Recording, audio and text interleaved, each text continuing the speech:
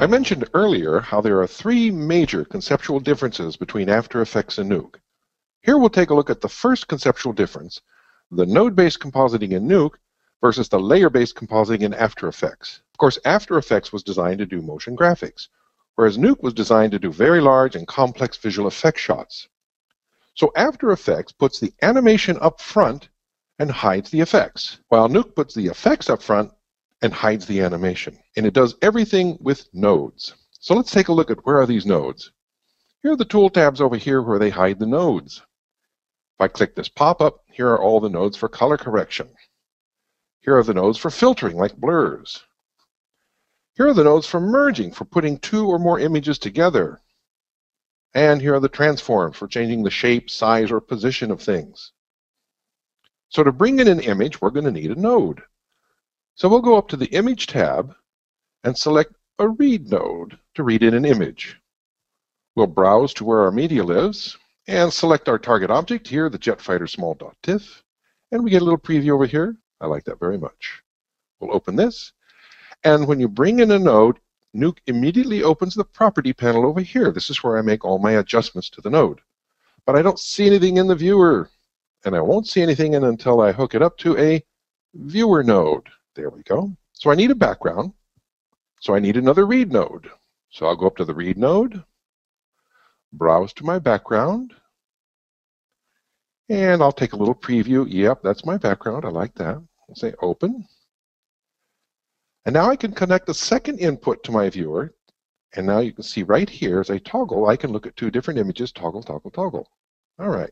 Next, I want to composite the jet over the background.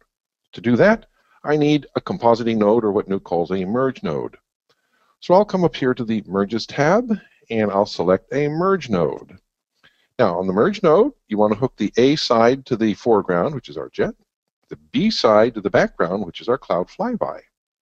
And then we'll hook the viewer up to the merge node in order to see our composite. There we go. And now I can scrub to the shot. I have a composite. So how do I do a color correction? Again, I'm going to need a node. So my first question is, where do I put the color correction? Obviously, in this case, it'll be after the read node and before the composite. So let's go get a color correct, a grade node. Now, Nuke has very sophisticated color correction operations. We're just going to use a nice simple one that's easy to follow. And I just hook that in right there. And of course, Nuke has opened up the property panel for my color correction here.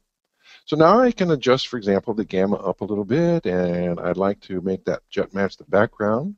So I'm going to maybe increase the red a titch and perhaps a little bit more green. I'll close that. So let's say I like that. And one of the nice features is if I want to see that operation toggled on and off, I can just select the node and do the disable key. And that way I get to see the effect of that node very, very, very clearly. Okay, we'll leave that on. Next, how do I do a transform?